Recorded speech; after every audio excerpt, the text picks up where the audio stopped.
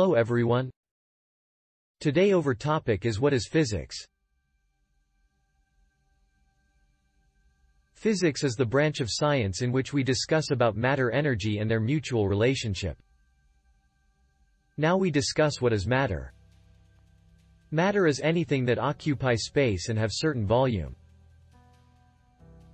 Everything in the universe have matter and energy. According to law of conservation of energy, energy can neither be created nor be destroyed, but it change from one form to another form. Physical quantities are those quantities which can be measured. Generally, all the measurable quantities are called physical quantities. Physical quantities are of two types. Scalar physical quantities, those quantities which have magnitude only. For example, mass, length, time. Vector physical quantities, those quantities which have both magnitude and direction, for example, force, velocity, electric current.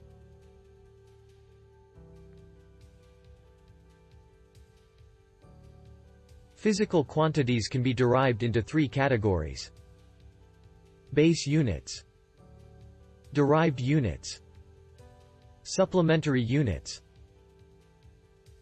The System International are the standard units of measurements for measurement of base quantities. There are 7 base units: length, mass, time, electric current, amount of substance, intensity of light, temperature. Base units are of 7 types. Length. Its unit is meter and have symbol m. Mass, its unit is kilogram and its symbol is kilogram. Time, I. Ts unit is second and its symbol is s. Electric current. Its unit is ampere and its symbol is A. Temperature. Its unit is Kelvin and symbol is K. Amount of substance. Its unit is mole and its symbol is mole. Luminous intensity. Its unit is candela and symbol is CD. The units that derived from base units are called derived units. For example, work, force, velocity and pressure. Velocity is derived from 2 base units: displacement and time. There are certain units which is neither base nor derived units. These units are supplementary units. Supplementary units are dimensionless units.